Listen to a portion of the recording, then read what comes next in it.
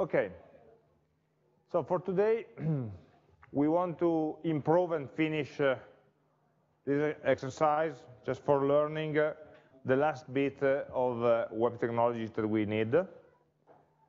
If you remember, last time we wrote a JavaScript application, okay, where some text in an input element was automatically copied character by character into the next text area, text element, okay?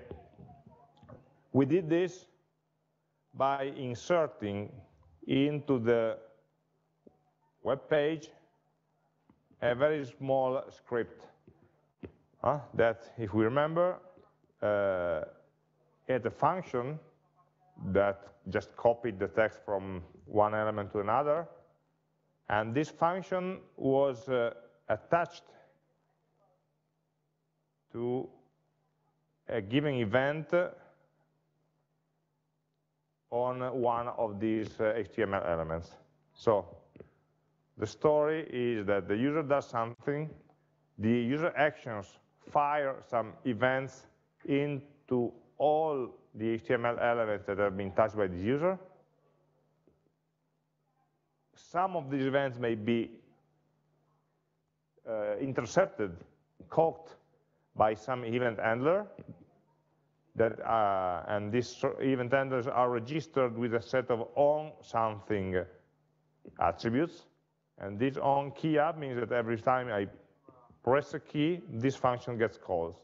And when the function gets called, usually it does two different steps. The first step is getting some information, why I'm being called, and what is the current state of the page. And the second step would be, most likely, modifying the content of the page.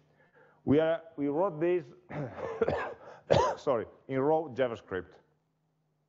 The first step we want to do now is to convert it by using the jQuery library, which would be more or less, for something so simple, more or less has the same complexity, but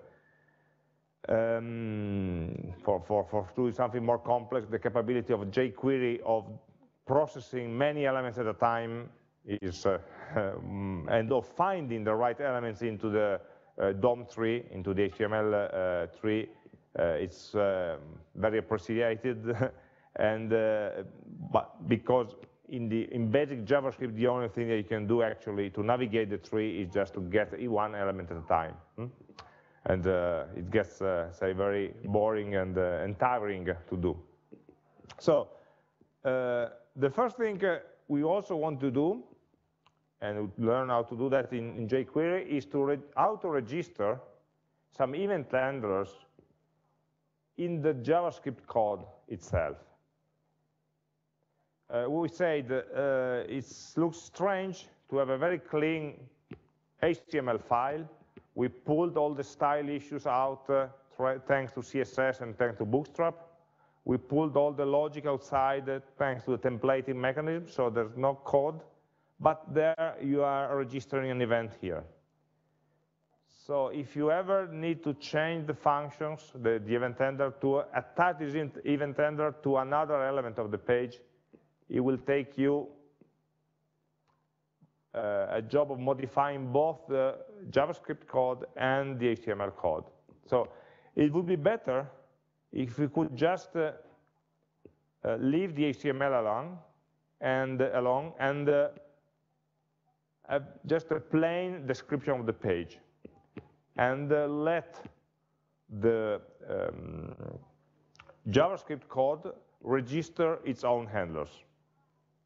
And it's easy to do in JavaScript. It's even easier to do if we use jQuery.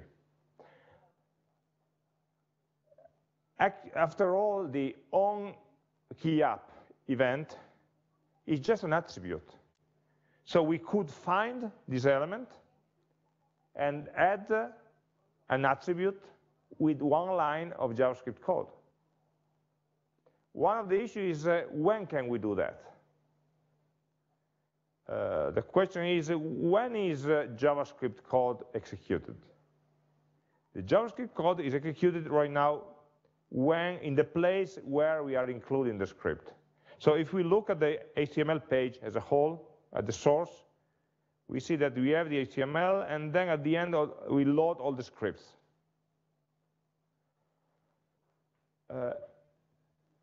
There is one risk, though, that if we are, so in this script, we could add send one instruction here, not in the function change, but outside the function, by say, okay, we find the HTML element and we register the functions there.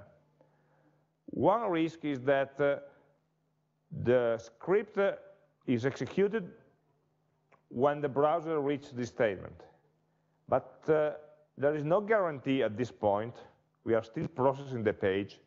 There is no guarantee at this point when the script is being executed that all the DOM, all the nodes corresponding to the HTML elements have already been constructed and initialized.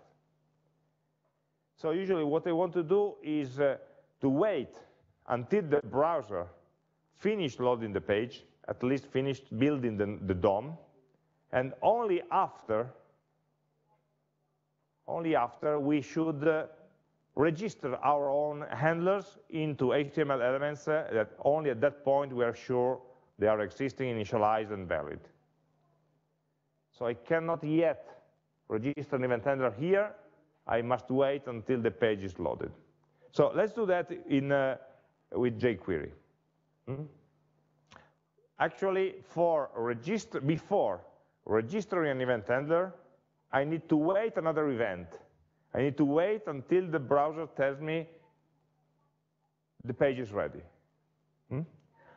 So let's try to do this with JavaScript instead of, with jQuery instead of plain JavaScript.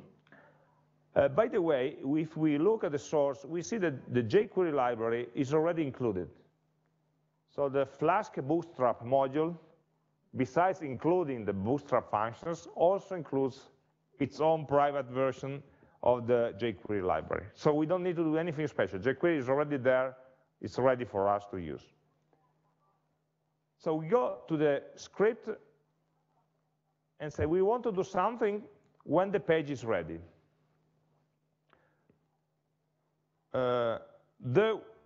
So register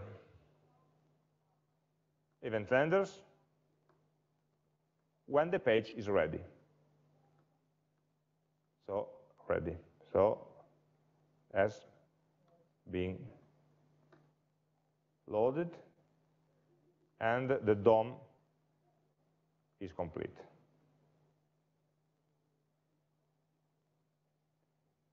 How do we do that? We use the general, say, mechanism offered by jQuery. Find an element, do something with it. In this case, we are asking the page to be informed when it's ready. So the page is represented by the document. So the document is the root node of all the page. We call the jQuery function on the document. In this way, the jQuery function will return me a jQuery object pointing to the root of the document. Okay? It's a common usage of wrapping an object, a DOM object, a JavaScript object with the $ with jQuery function, and then we'll turn that element into a new element with superpowers, with more methods, more functionality. It will be a jQuery object wrapping the basic functionality of the element. And so we ask to the document, please, I want to register an event handler for the ready event. So the document generates a ready event. We want to register our own function for handling this event. So I could register with the name of a JavaScript function. Startup, for example. And then I can define a function called startup that does stuff.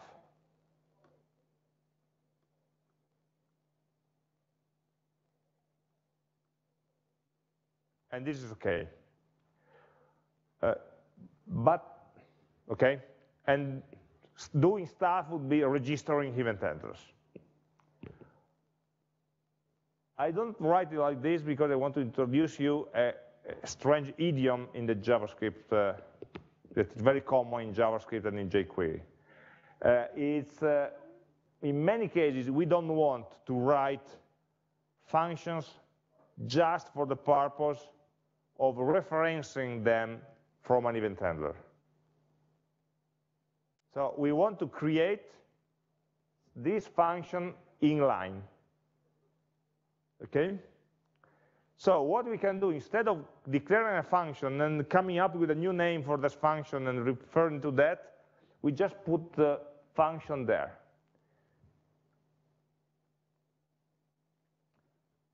And the syntax for doing that is of constructing a new function here.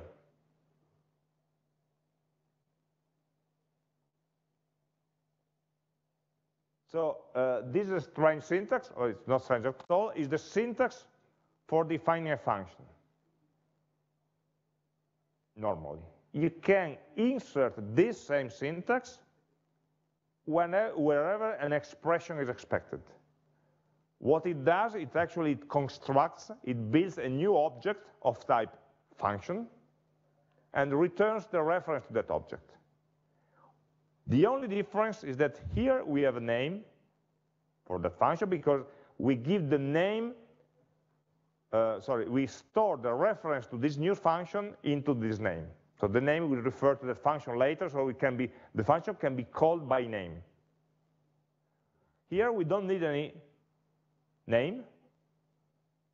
We just use the object returned, the object of type function, as a parameter. So it's like if you're doing a new variable a equal b plus c. You have an object, in this case maybe a string or whatever, and you give a new name, a new reference for that object. Or otherwise you can just, let's say, for example, call the ready b plus c.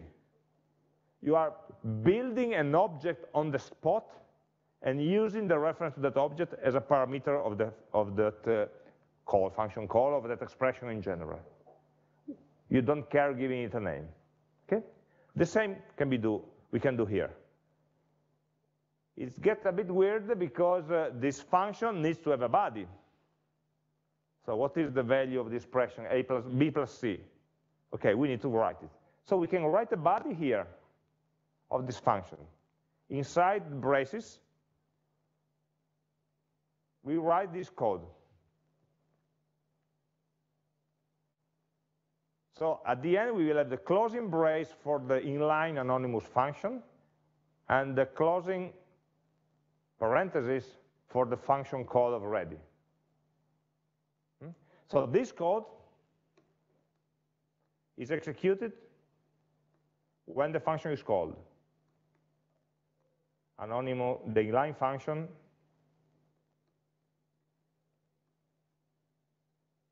that is when the ready event is fired by the document object.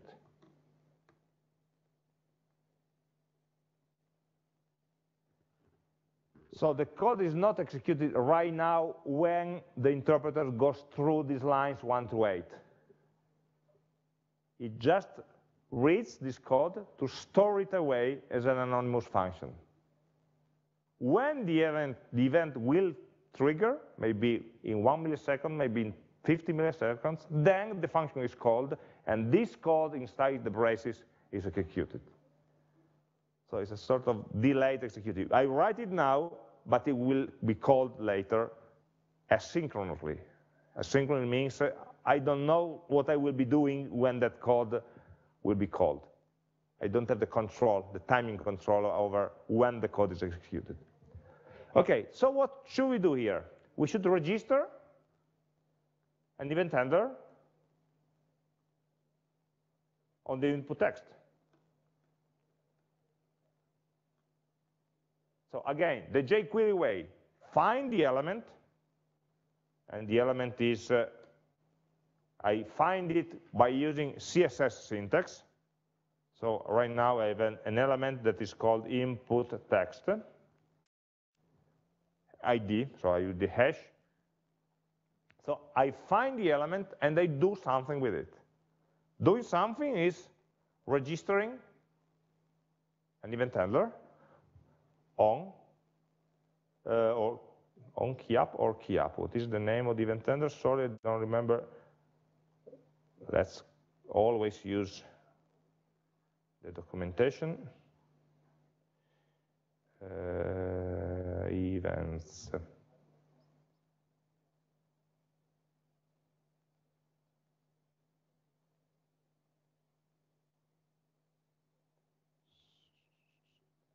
So if all the registering events and event handlers in the jQuery documentation is under the events, and in particular there are keyboard events. Okay, there are key down, key press, and key up. So we need to register the key up element. The key up function in jQuery has always two versions, one with a parameter and one without. The one without a parameter tells, generate this event now. So simulate a key up event. The one with the parameter, so in other words, call the handler. The one with the parameter registers the handler into that element or elements, depending on the jQuery, how many elements were selected by the jQuery part, well, the selector part. So I want to say, on the input text, I want to register the key up.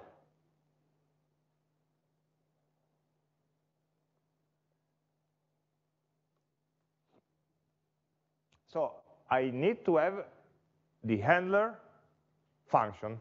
Maybe this changed. Change is the event handler. But again, we use the same pattern here. Do I need to write another function and just give it a name just for using it once in line 9 here?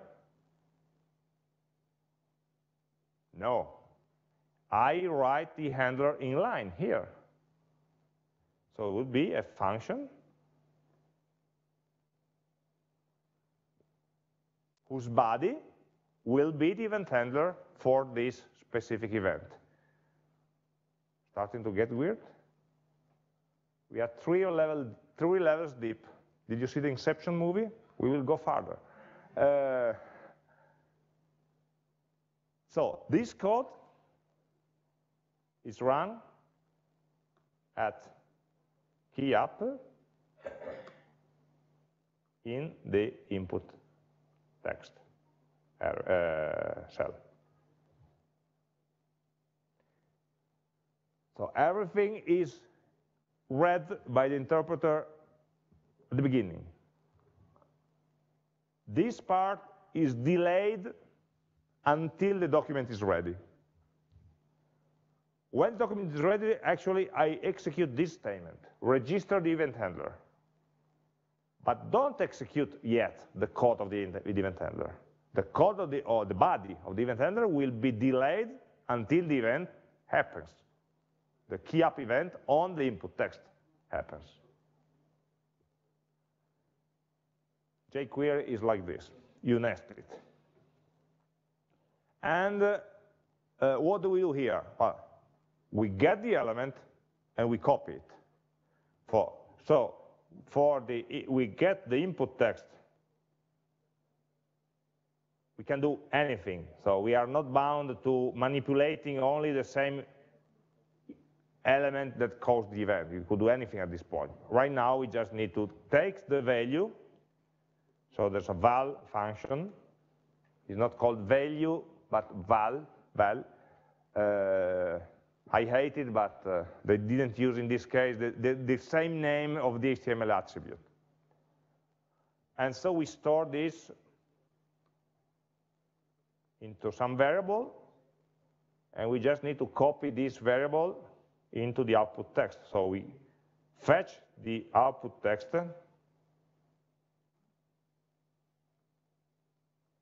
by ID and set its value, sorry, .val text.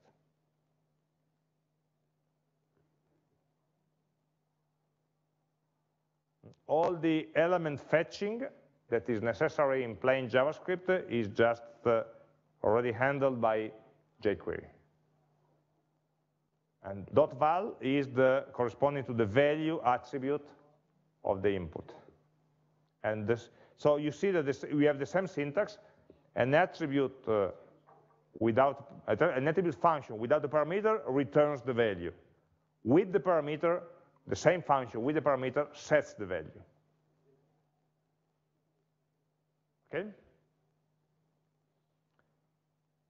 So let me delete this because it will give syntax errors. I can leave these functions here because just a function declaration does no harm. Just agree with me that this function will never be called. Okay, I deleted from the index HTML the onKeyUp event. So there's nothing that will call this function.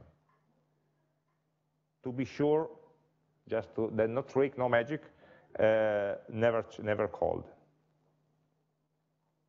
Before deleting it, just rename it. So I changed the name, it can be called, okay? So what we will see will be the effect of this. You see that we are nesting an event handler inside the document ready function. There's a sort of a closing pattern there. Closing brace, closing parenthesis, semicolon, closing brace, closing parenthesis, semicolon, and so on. So jQuery tends to have a tail of such closing stuff there, trying not to get lost, okay? Okay, let's try it, will we? So I'm saving the template, saving everything. The web app is already active, but I need to reload it because I wanted to reload the script. So reload it.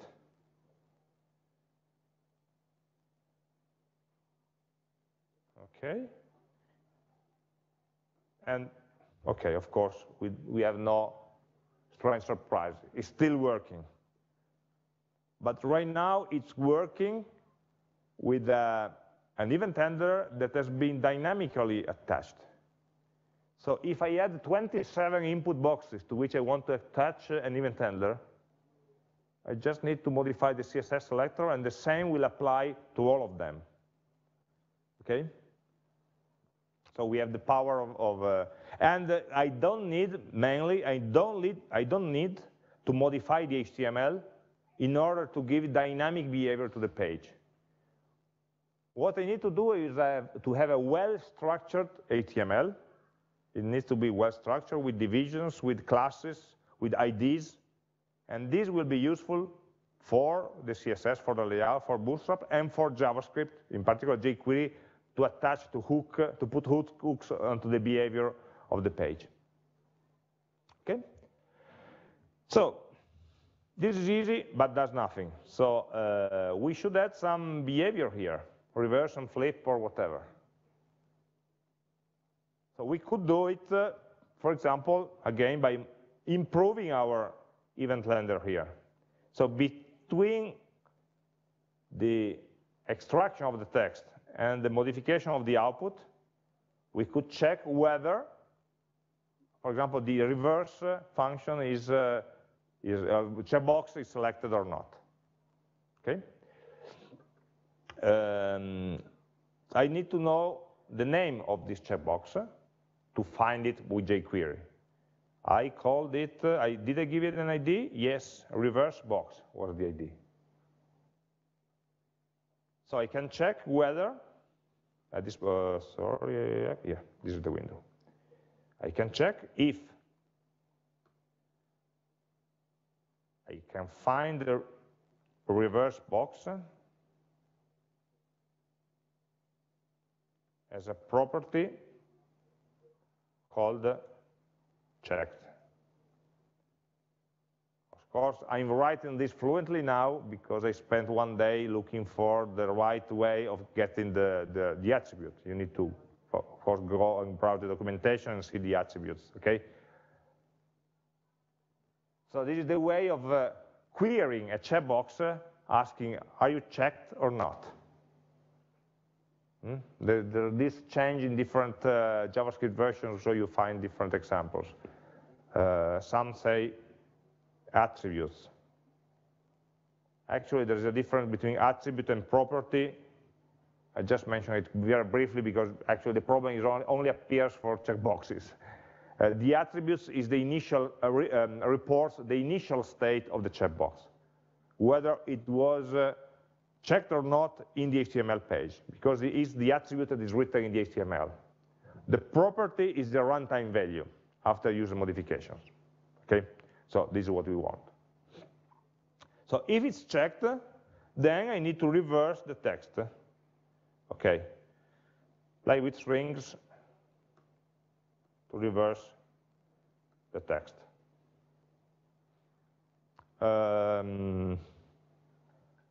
I can write a for loop or whatever and learn how to manipulate strings. Just for the moment, let's just say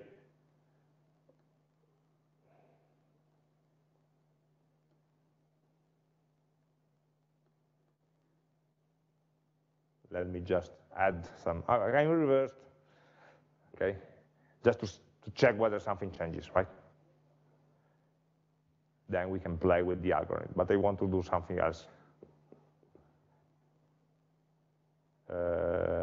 So the idea is that if I write hello, it's okay. If I click reverse, nothing changes because right now the event handler is only attached to a key up on the input text, not to the changing state of this. But if I go there and I just move the cursor, sorry, I write a key even if it doesn't modify anything, I see that this checkbox is being, let's say, taken into consideration, and the string is actually reversed.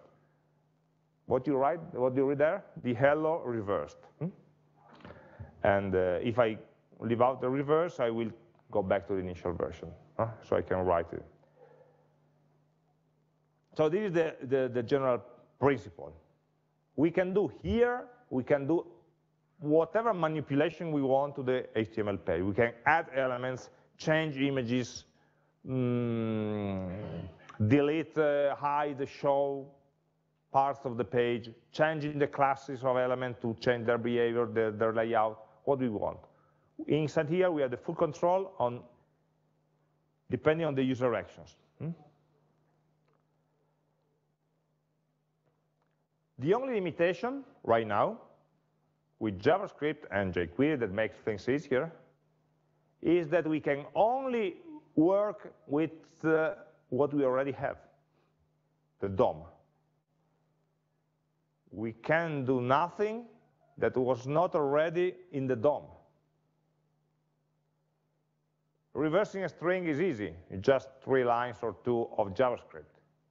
But imagine some different computation or some other information that you need. You need some computation on the server to complete the task, right?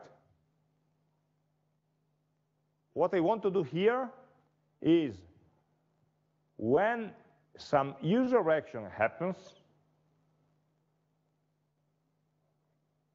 get the event handler and let or give to the event handler the capability of asking the server some piece of information that may be needed for me to modify the page. If you are clicking on a refresh button in your mail messages, well, the JavaScript on the page that runs in your browser needs to check with the server, did new messages arrive or not? So at that point, after your click, the JavaScript needs to talk to the server without changing anything in the page, just behind the scenes. Okay? So the JavaScript wants to talk asynchronously with the server. How can this be done? This can be done with a strange technique that is called Ajax. The basic technique is Ajax. Ajax stands for asynchronous JavaScript and XML. Actually, we won't use XML. We will use JSON for exchanging data, but Ajax was invented long before JSON came of normal usage. And actually, what gives us is the capability of, from a JavaScript code, of checking with the server. Sending data, sending query, receiving query. Just in, like you do with REST. Maybe the server is offering a REST interface. You send some JavaScript, you get some, you send some JSON, you get some JSON back. So how can we call a server from JavaScript code? There is a problem, though. If I use here, just imagine having an HTTP call here. Imagine an HTTP client, something, like you do in Python, asking to the server something. What happens is that while the HTTP call is in progress, all the user interface will get blocked. The JavaScript interpreter is single-threaded. It does only one thing at a time. So imagine the user is typing quickly. When he types a letter, it takes 200, 300 milliseconds for the HTTP request to reach the server, plus the processing time, plus the travel back time. It's not acceptable to block the user interface every time the page needs to check with the server. So we need to do this in an asynchronous way, because there's a user waiting on the user interface side.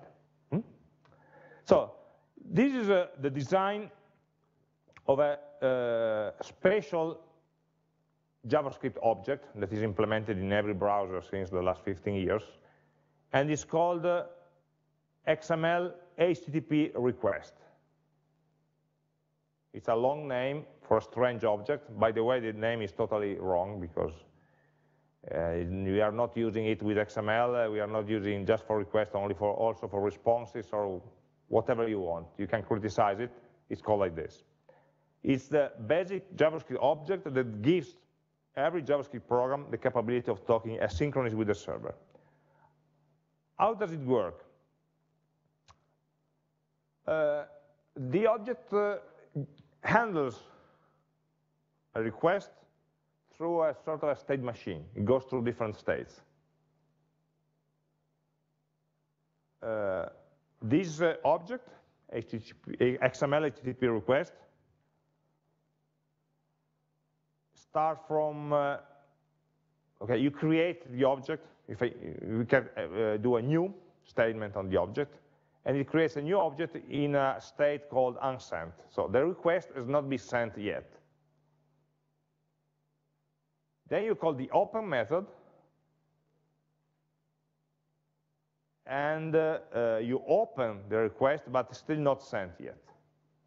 You can, with the open method, you specify the address, the calling address. So what URL should I call? And if you can, while in the open state, you can also set some headers in the request, and the body, so modify, build the request object in HTTP. At one point, the important moment is when you call send. Calling the send method on this XML HTTP request object, XHR object, XML HTTP request, then the request is being sent. So the JavaScript code sends a request to the server. The send method doesn't wait for the response. When I call send on the object, the request is sent, and the send method returns immediately. So basically, on the JavaScript code right after send, I can do nothing useful. Because on the JavaScript code right after the send call, I'm fairly sure that the request has not got through yet. So there's nothing I can do. I don't have the reply yet, the response yet. Huh? So there's nothing useful I can do. But the life cycle of the object will continue. The object will wait for the server to respond. At one point, the server will receive all the headers, and then the server will start receiving the body, and finally, the server will receive the whole body. And so it goes from a loading state that may take long milliseconds to the done state, and done. Right? And this takes time. So the only way of getting hold of the response, of knowing what the response is, guess how, is to set an event handler on the state change of this state machine. I tell the JavaScript XHR object, okay, go, send the request, handle the request, but please inform me when your state changes. And when the state changes, in particular when I'm reaching the done state, because only at that point the response is ready, and the body of the response in particular is available. So actually, by the way, these states have a name, but they're always called by number. So the state that we want is state number 4. Let's see some example.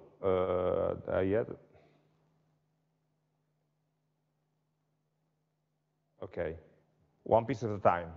I will go quite quickly here because then we will use the JavaScript, the jQuery version, which is simpler. But just to understand what happens at the basic level. Huh? So for doing this remote call, we create a new HTTP XML HTTP request object. Okay. This is the code for creating it in a cross-browser version, but we'll let all the dirty work to jQuery. And actually, if I want, for example, to call with a get method a server and the method time.jsp on the same server, I can just write this. The open specifies the initial parameters. The method, get or post, the URL being called, the address, and other parameters that may be synchronous or asynchronous. That's a full signature that we can see. So I initialize the call and then do the call, actually, send. As I said, if there was a statement here, this statement will get executed before the call has a chance to return. That's why I said there's nothing useful I can do here at this moment. I can only return to the user. Okay. What I want to do before sending the object is programming the object by telling it, please, whenever the state changes, let me know. I register on ready state change. I'm registering an event handler on the ready state change event. Ready state change is the name of the event. Fires whenever the state is changed for that specific XHR request. And then registering, you see the same syntax, a function with this body. So an anonymous function, event handler. But usually this event handler checks whether the state is 4. Because if I'm going from open to header received or from header received to loading, the event handler gets called anyway. Every time the state changes, the event handler is called. But we don't have anything to do until we reach the state number 4, the down state. Yes? For state that changes, we send we mean the fact that we receive the answer from Yes, the HTTP, this object monitors the state of the progress of the HTTP response from the server.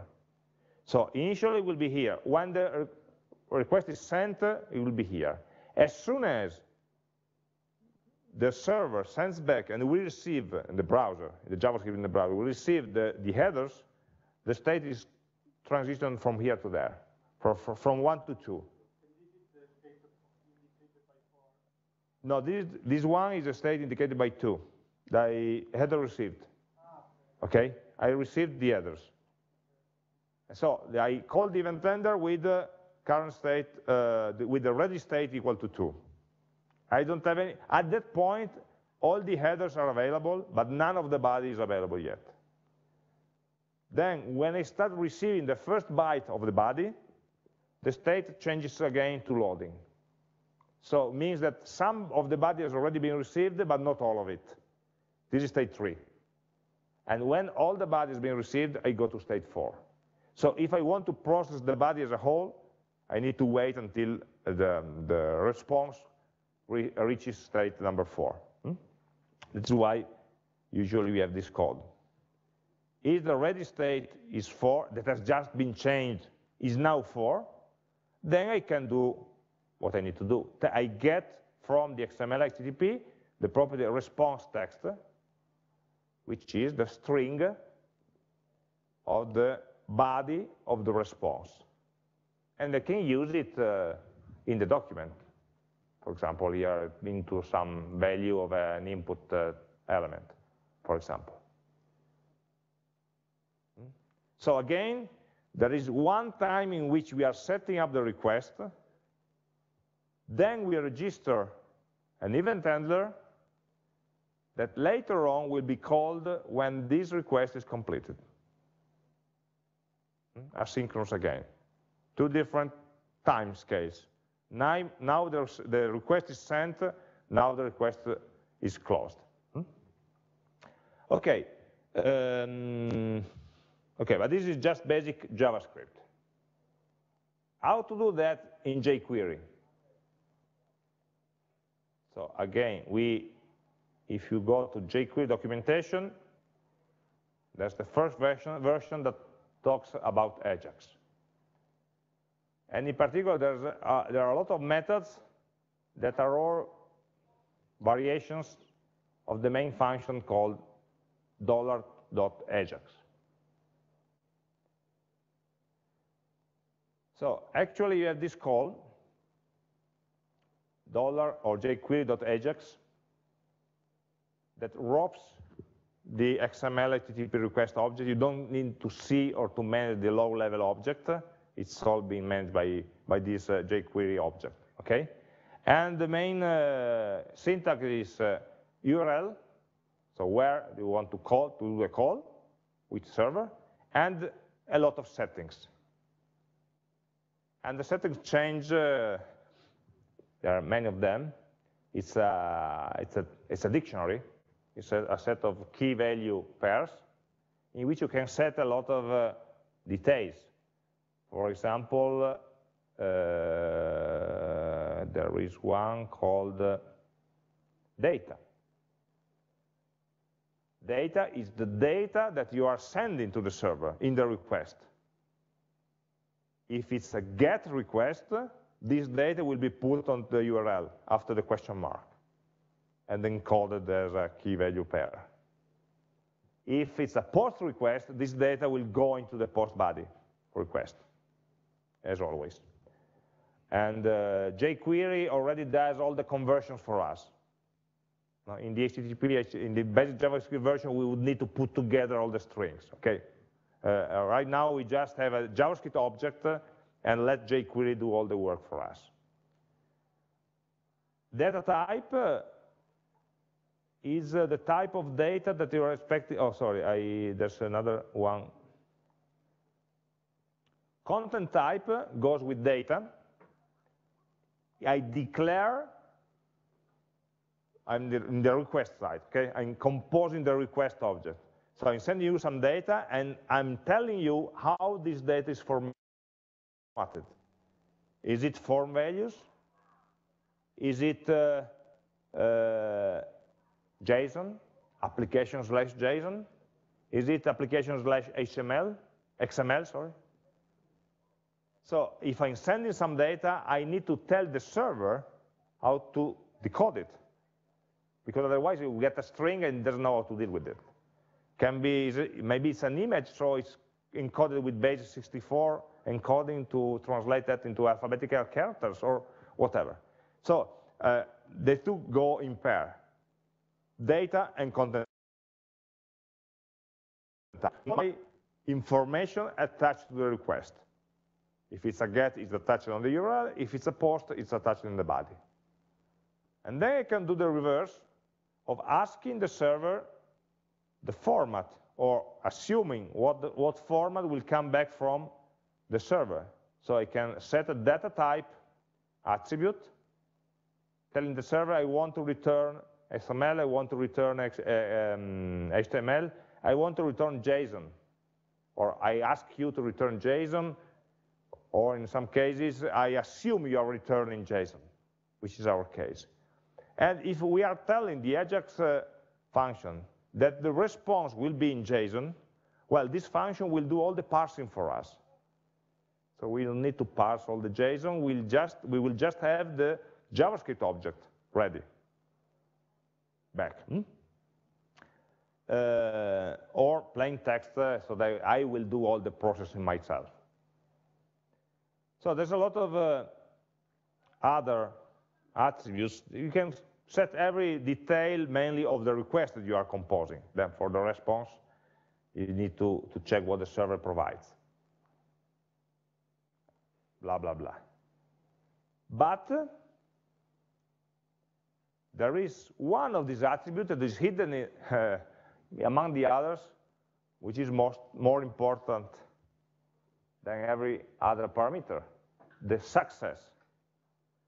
Success is a property that tells us, or that points to a function that will be called when the Ajax called reaches the success state.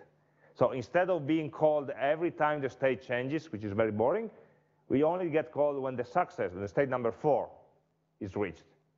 And only if it's reached without an error. So if there are errors, there will be an error function. So doing Ajax calls from JavaScript just means setting a JavaScript call and $.ajax function call by setting all the parameters, and in particular the success function. The success function will be an event handler for doing what we need to do when the response is back. And when we do that, of course, we need to have, on the Python side, on the server side, something that responds to that request. Okay? So, let's try to follow these steps.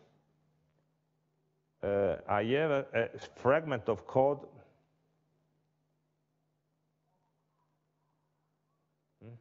that has an example of how to do a call with JSON data. So in general, we have some information, we want to encode it in JSON, send the JSON to the Python side, do some processing, and return some JSON back. So this is the pattern that we may follow. You see, jQuery.ajax, parentheses of the function call, okay? Inside the parentheses, we have a dictionary. A map, it's called in JavaScript, but same as a dictionary. Braces. Braces containing name, colon, value. Name, colon, value.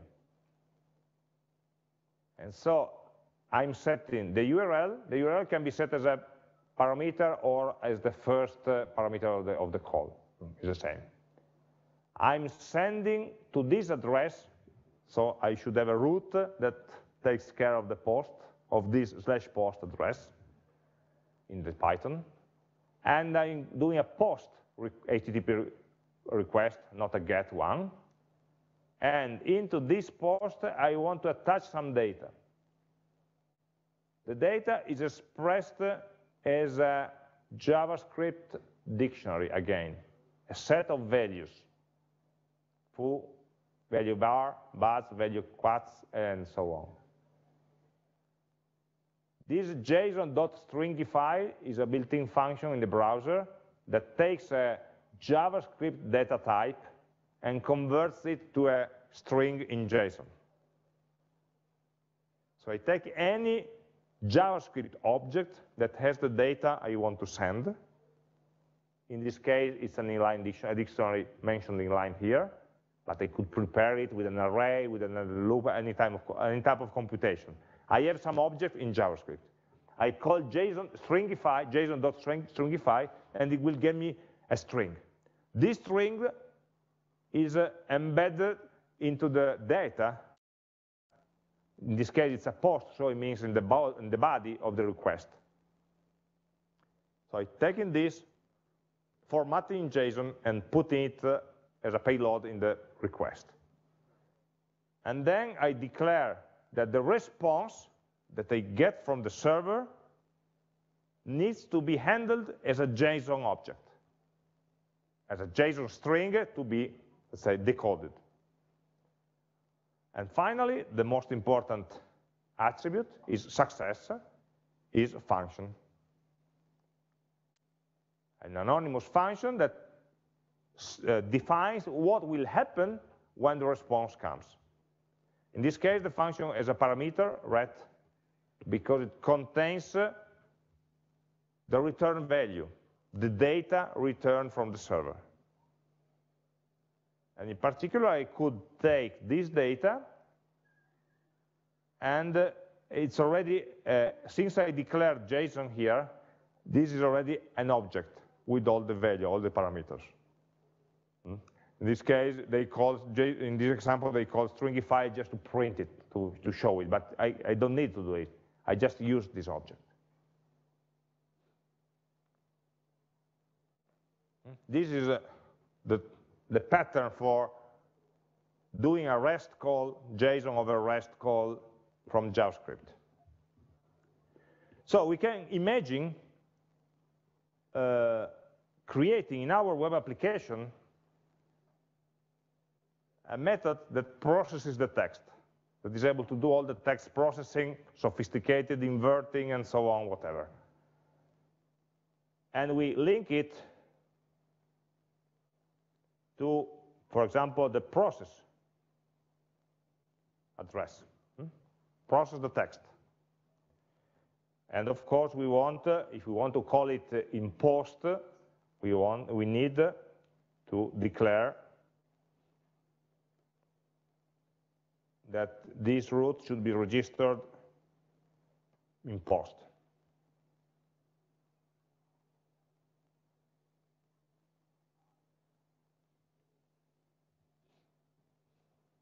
Okay? So right now, let's do something very simple. We return let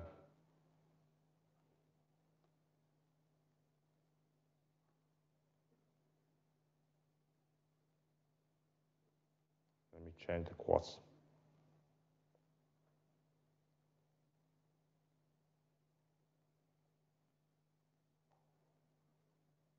Something constant.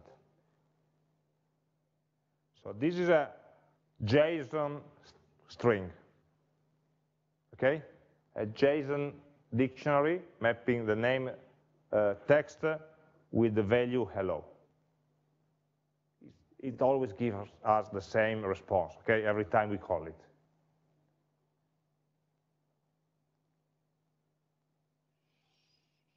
What's wrong with you or with me? Methods. Okay.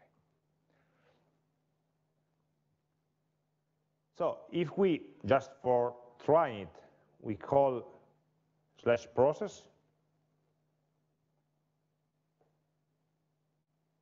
No, this is a get. I'm trying to do a get, and it's requested for the post. I can't easily do it interactively. Okay, so let's try to include this into our event handler. So let's forget about this for a moment and say that, okay, we want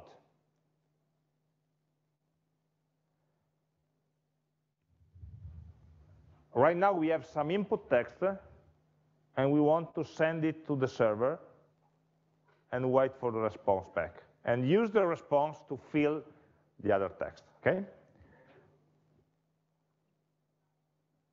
So let's paste this template. Ajax call at this point, so run the request, launch the request on the URL, which is, I want to see it at the beginning. It's not post, it's called process, okay? With method post. We want to send a JSON object with the information we have.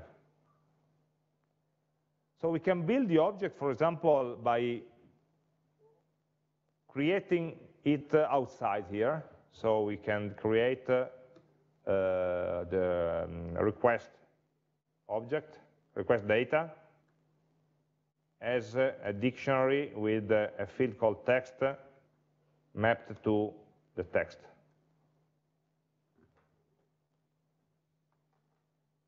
That I just read here, okay? I'm reading something from the page and creating a dictionary with this. Then I could also add some other information. Maybe I can have a second property here called reverse, and I get it from the whether the checkbox is selected or not. So I would again do some jQuery for selecting the reverse box element and get the value of its property checked. And maybe we can do the same for flip.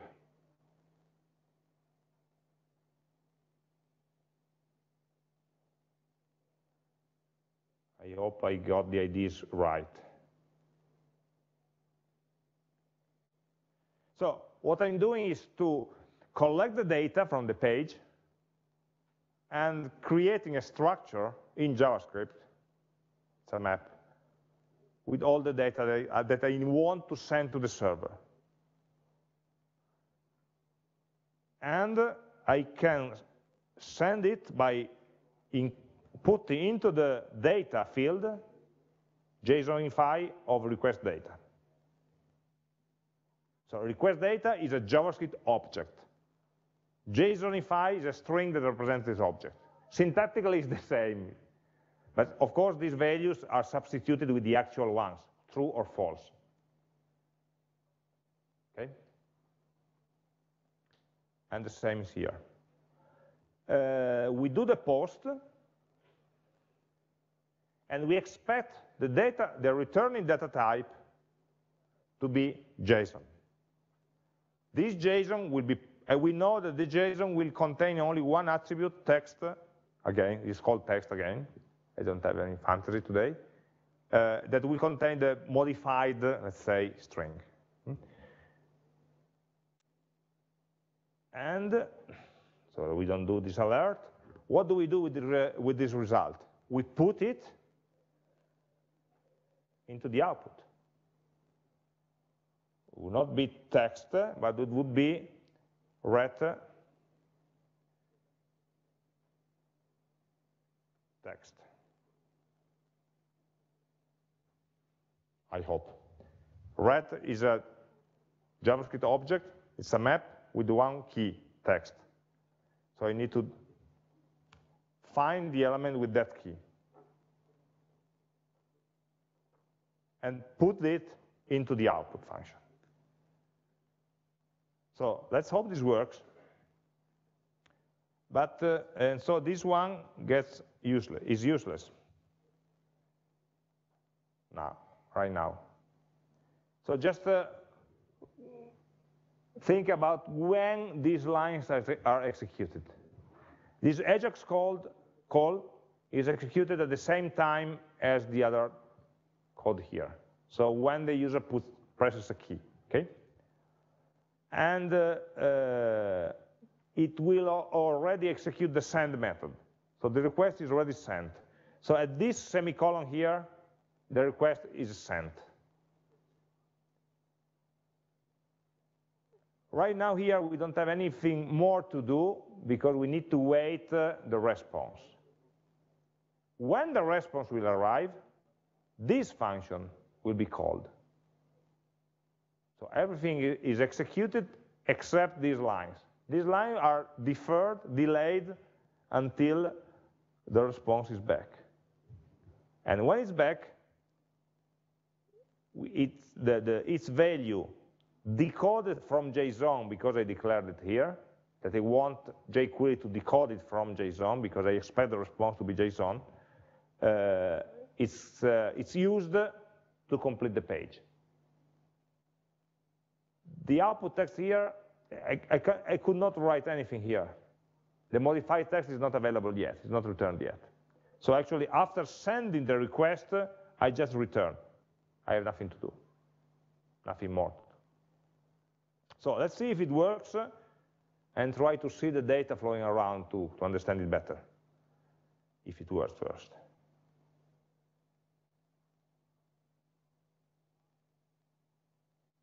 So something is not, is this running?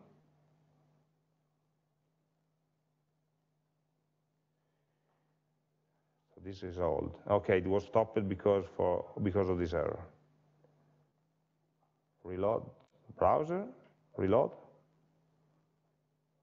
Okay. So write A. How can I clear this page? Okay, it's clear. A, B, nothing happens, so something is wrong. What I see is that from the server, I see that these post-process calls are coming through. So let's check where we are losing some data. Let's open the inspector just to see what happens. And I type a letter. So when I type the letter, of course, the typing has been intercepted by jQuery, and I created the Ajax object call. And this created a post request to the server. Let's see in detail what's in this post request. So in this post, we have, okay, these are the request headers. The parameters, you see, params here, are the request parameters that this is a post, so they are embedded into the body. Text, ABCD, reverse, false, flip, false. So it's the JSON string representing that structure in JavaScript. So this is correct. Then about the response, contains text hello. So the response looks legitimate, looks fine. So something is wrong with, because the Python server right now only answers hello. We need to check there's something wrong with the way in which we are processing the response here. So ret is should actually be a correct object. Let me say, for example, we are in the browser, so debugging is not so easy. So we can, okay. For debugging JavaScript, Eclipse is of no use. We need to go here. Sorry. So let's close this debugger. Script.js. And I want to put a breakpoint here. Then I type another letter.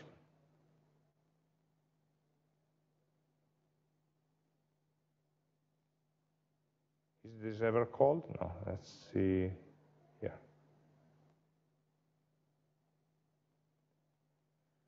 Okay, this function is executed here.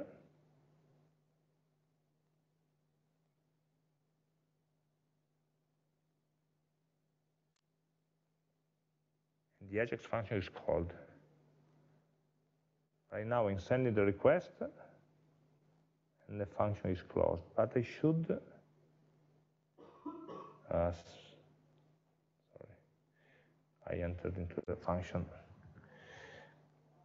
But it looks like the success is not processed.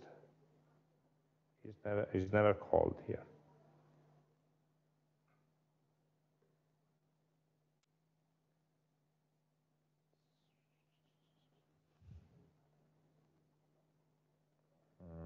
I don't want to debug here now, but let's see if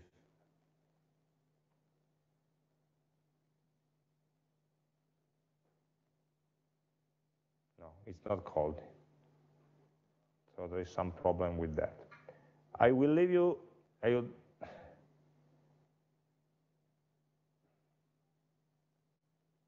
let me stop.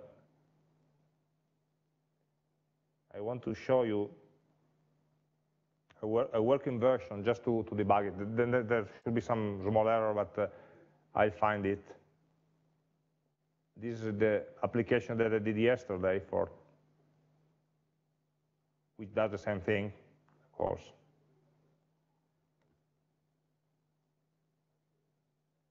Where,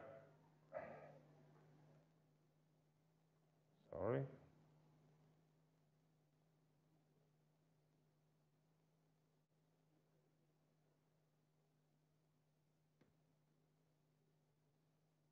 No, somebody is hating me. Stop it. On this one, it's called process string, so I recognize it because I called it in a different way.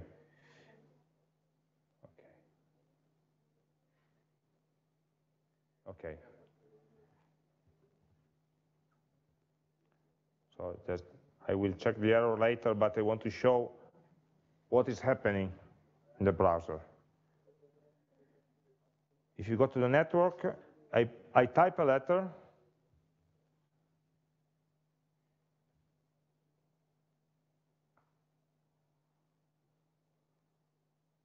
all, okay. I have this call, as I mentioned, very similar to what we just did. The input parameters are text, and then the attributes reverse and flip, that are both false. And the response, in this case, is already as being decoded from JSON. Okay? And if we look at this project script, is actually the same. So the problem actually is not in the JavaScript, is in the way in Python we are returning JSON. So this is the same. We are, what was called ret is now called data. And the data we return, it's a dictionary, because I compose like that in JSON.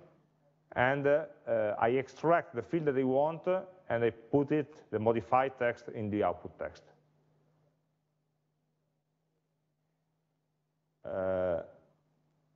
So this is the pattern that we always use. sending something in JSON in post and returning it and decoding from JSON. I only want to show you that actually this application can do what it promises. So I say hello, it writes hello in the reverse side. Or if I want, I can flip it. So I can say, well, this depends on the encoding of the browser. It uses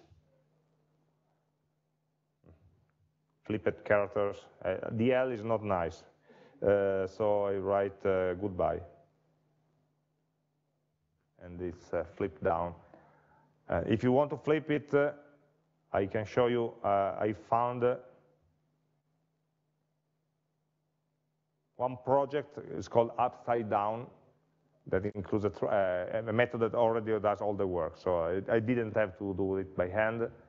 You just search for flipped text in Python, you find this project is called Upside Down. You search it, you can install it with pip, or just download it from GitHub, and it does what you want. So right now we concentrated ourselves on the JavaScript side. I only want to add a couple of information about the Python side. So we are, just to integrate nicely with JavaScript, by hiding or handling all the JSON encoding and decoding stuff. So which is, by the way, what I got wrong in that example. So in JavaScript, we use this template. In the request, content type, and data JSON.stringify. In the response, data type JSON, and then in the asynchronous function, we'll get back the already decoded object in JavaScript. What should we do on the Python side? On Python side, we need to handle a post request with a JSON body. So you can do that. Of course, method is post. If you want to extract the information in JSON from the request body, you can use just this request.getJSON method call. So request is the object with all the request information.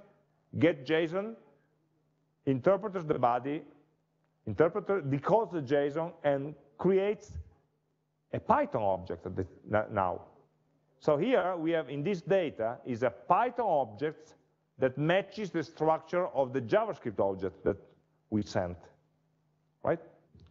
So again, it's a dictionary, so we can extract text, we can check the data, the reverse and flip parameters, and if it's the case, we can reverse the string, just sub-slicing with the negative increment. So you slice the strings, you take a substring with negative increment, so from the last position to the first one. This is just one line of Python for reversing the string, and for flipping it, I'm using that upside down module that I imported up there. There's a transform function that does the job. So actually, the transformation is done in the server, in Python. So I'm already working with Python because all the JSON are already been decoded for me. And then, for returning the result, I create, again, a Python object with all the information that I need to return. In this case, it's again a dictionary. And instead of returning, usually we call return render template, which returns an HTML page. In this case, we return JSONify. JSONify, guess what? Takes an object, converts it into a string, and it's very similar to what we did by hand when we returned text is hello. But in addition, what I forgot to do, it sets the response header correctly with the MIME type for JSON. So that the jQuery on the other side can reply. So actually, we have there are two main concepts, or three today. The first is, in jQuery, everything is nested, and in every nesting level, you are declaring a function that will get called later, asynchronously. First point. Second point, if you want to do some conversation with the server, you need the Ajax function call. You call a method on the server. Third point, how to handle JSON in the call. For sending data, we use sending from JavaScript JSON stringify, content type application JSON. This data is transformed from a JavaScript object into a string. On the server, we receive that data with request.json. So, JavaScript object, JSON string, sending into the HTTP request, extracting from the request, and constructing a Python object. Then do stuff. Do what you need to do. When you want to return, build an object containing all the return information and return JSONify of the object. This returned object will be passed. At that point, this function will be called, and the parameter of this function will be set, will be decoded from JSON, transformed into a JavaScript object, and passed as an object to the function. And so, at that point, you can, again, do stuff with the value of the result. Yes? Basically, stringify and justify the stringify in the script. Yes. Stringify and JSONify do more or less the same thing. Okay. Yes, they take an object and they return a string. The difference is that JSONify is a method from Flask that already sets the headers to the correct MIME type. And in the request, we need to set it by hand, but it's a minor issue. Okay? And always remember that these instructions will be run much later, when you don't expect them. Because maybe the user has already typed 3 or 4 different characters.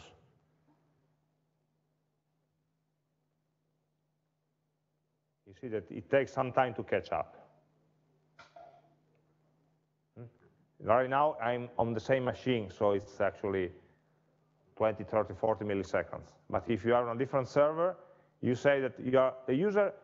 The important part is that the user is never blocked. The user is only blocked, so it cannot do anything, only while these instructions are running. Okay, very simple. Oh, sorry, this one. The event handler is taking the input, extracting the value, and doing this call, and sending the request.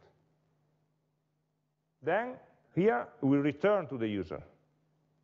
So immediately, the user can do other things. So we only take not the time of the request, only the time of setting it up, setting the request up, and sending it. So a couple of milliseconds. Then all the waiting time is done in background. Is the XML HTTP request object that is alive and monitors the response. When the response is back, this function is called again. So in this time, we are again blocking the user, because the JavaScript must execute these codes. But again, we already have all the data ready. We just have to put it in the right places. So we are doing a bit of computation here, a bit of computation there, and in the middle, we just wait and let the asynchronous background objects do their work. Okay.